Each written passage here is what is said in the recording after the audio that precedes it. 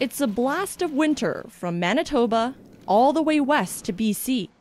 Cold temperature records across several provinces are being shattered. It just feels like a good winter, like a proper winter. But in parts of Canada, the cold is unbearable. A large chunk of the country under extreme cold warnings. Too cold. It's way too cold. Really cold right now. I'm freezing.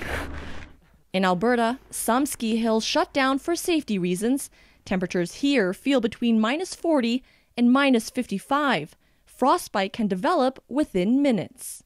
You lose a lot of heat through your hands. You also lose a lot of heat through your head, so proper headgear, good hat. And community advocates say they're concerned for the vulnerable. You can't survive out there. People don't sleep so much on the streets because it would kill them. It's whiplash temperature-wise for Western Canada. There was a polar vortex last February. Then this past summer, scorching heat and wildfires. The difference between then and now, about 80 degrees.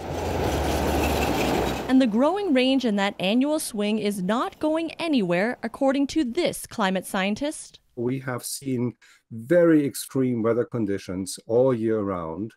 And these kind of extreme changes between extreme heat and extreme cold is unfortunately here to stay.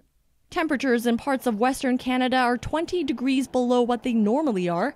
In fact, Grande Prairie, Alberta had the dubious distinction of being one of the coldest places on the planet Monday. It's frosty. She is stiff, like you can hear the snow crunch underneath you. And expect the chill to linger. These frigid temperatures are not supposed to lift until the new year. Julia Wong, CBC News, Edmonton.